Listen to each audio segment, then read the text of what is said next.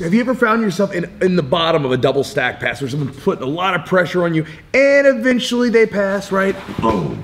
Well, if that's the case, I'm gonna show you a couple defenses from that position using my lovely assistant, Mr. Adam Wilson. Let's get started.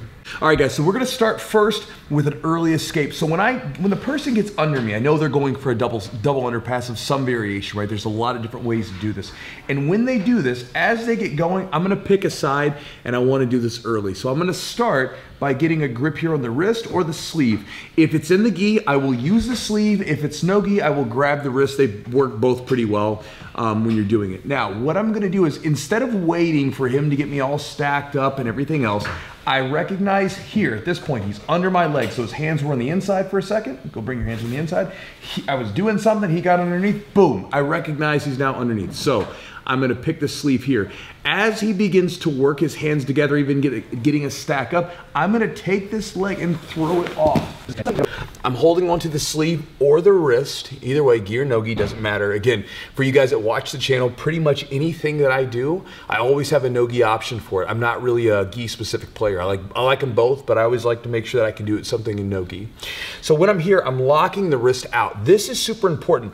A lot of people don't think about this, but when we lock our arm out, we're super strong. You can think about it this way. If you do a bench press and you have the weight locked, you can actually hold a fair amount of weight, way more than you can once you're actually moving. Same thing with a squat. The minute we have bend in our arms, we get a little weaker. We're using muscle, and again, this frame's not as strong. So when I'm holding this here, if Adam tries to drive into me, go ahead, with that straight arm, it's super powerful. Now, if he pulls his arm away, which would work, that's okay because that gets me back in front of him.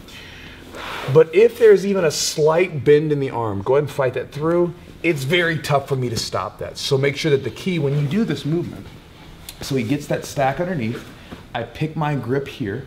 As he throws, I kick here and get up to this hand here and pushing this arm out, it's locked. Now, key over here, you either want to be on your hand, on your elbow. I don't want to be flat here because again, now my hip doesn't have a lot of space to move, because what I want to do with this movement, whether I'm on my elbow or my hand, is I want to scoot my hips back so I can get my legs back in front, right? It's a very simple movement, but again, it's all about doing it early. So he gets underneath here, goes underneath, boom. He starts to get the grips here, he starts pulling up. Before he can get his hands all the way together, we're gonna throw and go right here. Now, my back is turned to him, but as long as I have that grip, okay, he cannot take my back because he can't get this hand. For him to take my back, he has to have that hand to come around, right? So it's a really simple defense to the double underpass. Now, the other one that's very simple, somewhat similar, is especially with the old school traditional stack where he stacks up, reaches across the shoulders and starts doing this. Anytime the person's doing a pass where I can see the armpit, then what I can do is I'll get this grip either back of the gi or a Lego man grip right behind the armpit. And when he's going, I'm gonna kick this leg and try to get up to my elbow and use that leg for momentum. When I say kick the leg, I mean taking this leg and throwing it up so I can get some momentum. And again, we've got that same stiff arm. If Adam drives into me, it actually makes it easier.